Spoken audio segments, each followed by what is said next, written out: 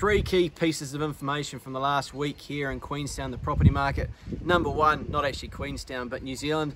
If you look at across the country, prices are about 24% above pre-COVID levels. They have dropped since the peak of September, October 21. Here in Queenstown, they've remained steady. The busiest part of the market's definitely that $1 to $2 million mark. Just a lot of more certainty around interest rates, where the property market's going, especially for those first home buyers and families looking in to get a bigger house basically. Third key piece, expecting a lot of listings to come over the next 4 weeks or so. People rushing in to get in before winter, where the market here in Queenstown does usually slow down quite a bit.